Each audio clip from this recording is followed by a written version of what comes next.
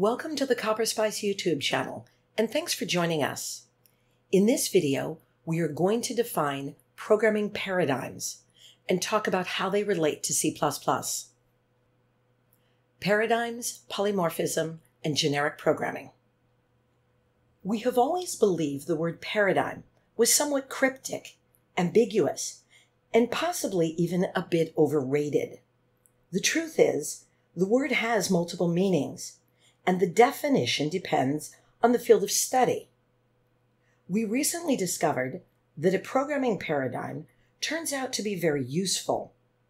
It provides a structured way to think about how to write software. There are countless paradigms. Some make guarantees, while others are very restrictive. Knowing which paradigm you are using will control and influence your designs. One of the most common paradigms current-day programmers consider is the object-oriented programming paradigm. C++ can be used to write object-oriented code, but it does not claim to be an object-oriented language. In fact, the language does not limit your code to using a single paradigm. We decided to look up the definition of the word paradigm in the dictionary and discovered several different meanings.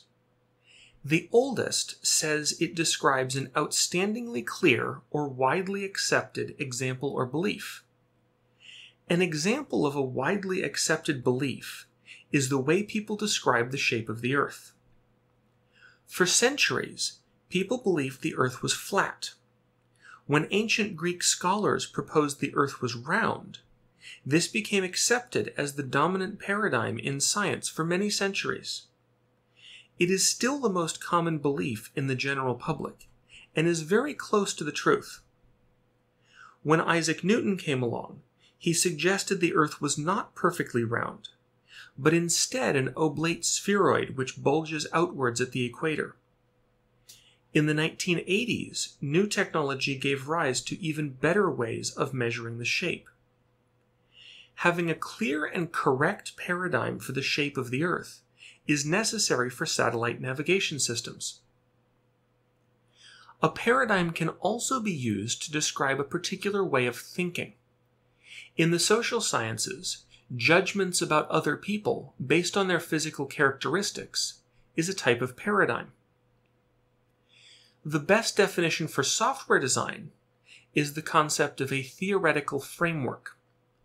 This is about how someone might view a particular problem and what approach can be taken to solve it. The usage of the word paradigm in the sciences became more popular in 1970, when Thomas S. Kuhn published the second edition of The Structure of Scientific Revolutions. In this book, he used the word paradigm to represent over 20 different concepts. This both popularized the word and also made it harder to define accurately. What is clear is that his primary idea was science does not evolve incrementally, but rather in a sequence of paradigm shifts. This shift is where the accepted scientific truth will change significantly in a very short period of time. As we looked for a precise definition for the term software paradigm, several very similar but slightly different interpretations appeared. It was interesting to observe they fit into two general categories. Some software paradigms refer to designs which are bound or restricted by a set of constraints. The other group of software paradigms involve the way in which code is organized within a program. Paradigms give us a way to classify programming languages based on the features provided by the language. Computer languages which are intentionally designed around a single paradigm constrain the structure of a program. It is more common for a computer language to support multiple paradigms, like C++. Typically, languages with more features are able to support a larger number of software paradigms. Choosing a paradigm which represents the problem you're trying to solve affects the code base and will ultimately make the software implementation more readable and maintainable. This is the theory and what we should strive for. However, it may not always be easy to do in practice. Thinking in terms of a paradigm will guide your design and your implementations. As an example, the SQL language uses the declarative programming paradigm, where your code will express the logic without describing how the result is produced. When writing a sequence of SQL statements, you do not specify how the database should retrieve the data. You simply declare a set of constraints, such as, give me a list of every person over the age of 30. Here is something else to consider. There are two distinct ways to execute a computer program. One is interpreted, which means your code is read and then executed by another program, called an interpreter. It is called an interpreter because this program interprets your source code and immediately does the operations your program specifies. Perl is an example of an interpreted language. If you install Perl on a Linux computer versus installing it on a Windows computer, you will be installing a completely different program. The different versions of Perl will interpret your source code as needed for the given platform. The other way to execute code is by compiling the source code as we do in C++. A compiler is also a program, but instead of immediately executing the instructions in your source code, the compiler generates machine code for your target platform, which is executed later. The source code may be platform independent. However, the compiled machine code will be generated for the target operating system and hardware. There is a gray area between these two, which is called just-in-time compilation, and many languages which were only interpreted are now using this approach. The idea of JIT is an attempt to combine the best characteristics of the other two execution models. We are mentioning these terms since neither interpreted nor compiled are considered a true software paradigm. There is nothing about these which affect the philosophy of the code or influences the structure of your design. There is no dominant software programming paradigm, although some may say the one I use is the right one. The three we have listed are the most commonly used in modern programming. The procedural programming paradigm states that a program must be composed of functions, which are sometimes called procedures or subroutines. By definition, each function should be responsible for performing a single task. The C programming language is a good example of a language where the majority of any given program will use the procedural paradigm. The functional programming paradigm is organized around the mathematical definition of a function. In this paradigm, each function should produce a single result, which must be based on just the received parameters. Functions cannot have side effects or change the state of an existing object. There is no data shared between functions. Haskell is a language designed specifically to encourage this style of programming, and it discourages the use of other software paradigms. The object-oriented paradigm defines a style which consists of classes, which are composed of methods and data.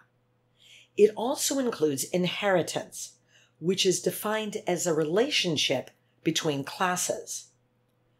A restriction of this paradigm is that the data must only be accessed by methods of the corresponding class. Based on the definition, there are no free functions and no public data members.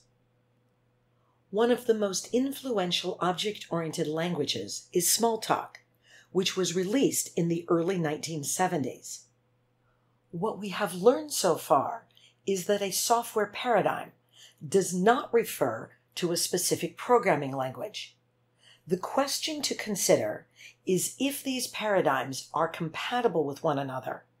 For example, is it possible to write a program which is object-oriented and also a bit functional? Most applications written in C++ use a combination of paradigms, and we believe the language has evolved in this direction intentionally. An experienced C++ programmer should be able to examine a section of their code to determine which paradigm is being used. If the code uses free functions to modify global data, then the code was written in a procedural manner. If the data is passed to a comparator-free function, this would likely be considered functional programming. If all data is stored in members of a class, and methods are provided to access this data without exposing it to free functions, then the code is structured using the principles of object-oriented programming. This is why C++ is a multi-paradigm language, and you are free to mix and match within one application, depending on the constraints of the project. We mentioned inheritance is part of the object-oriented programming paradigm. In fact, it is a defining characteristic. Inheritance is where a given child or subclass receives certain qualities such as data or methods from another class, called the parent or base class. Inheritance is more than simply a way to reuse code. It expresses some connection between the parent class and the child class. By design, in C++, other than private data, most of the methods in the parent will be available in the child class. So as the word implies, children inherit functionality from their parent. When using inheritance, you have increased the coupling between classes. What happens if someone adds functionality to the base class? What will happen if someone changes the base class to inherit from another class? Your child class may now have acquired attributes and methods which you did not anticipate. It is worth mentioning that composition can often be a better approach than inheritance. This is where the parent class is used as the type for a data member in the child class. This still couples the classes together, but not as tightly. Composition is considered another part of the object-oriented programming paradigm. As part of this conversation, we should talk about the difference between inheritance and polymorphism. These are both components of the object-oriented paradigm, but they are not paradigms on their own. The term polymorphism comes from the ancient Greeks and literally means many forms. In computer science, polymorphism refers to when a function is called and there are multiple possibilities. The choice of which one to invoke will either be resolved at compile time or at runtime. In many languages, inheritance is the only way to accomplish polymorphism. In C++, compile time polymorphism happens when you have a function or a method which is overloaded. The process of overload resolution is used to decipher which function to call. Runtime polymorphism in C++ uses inheritance and involves overriding methods. The implementation located in the child class will provide some unique feature which could not be part of the parent class. Selecting the parent class or child class method will depend on the data type of the object, which is only known at runtime. Templates were added to C++ to provide a new paradigm, which is called generic programming. Designing code which uses templates involves writing a function or method which will do the same operation regardless of the data type. As an example, the process of appending to an std vector is the same no matter what data type is being stored in the container. The main purpose of generic programming is to increase code reusability. What is sometimes missed is that templates are actually another mechanism for implementing compile-time polymorphism.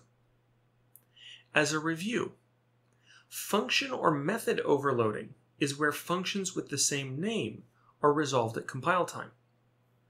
Overriding methods requires inheritance and happens at runtime. All three of these are different kinds of polymorphism supported by the C++ standard. Hopefully, we have encouraged a paradigm shift in your thinking. So instead of just saying polymorphism, you use the complete term and say compile-time polymorphism or runtime polymorphism. For more information about the CopperSpice project, please visit our website at www.copperspice.com. Thanks for watching. We hope you found the content of value. If you have any questions or feedback, feel free to leave a comment on this video or send us email. Please make sure you subscribe to our YouTube channel and come back for our next video.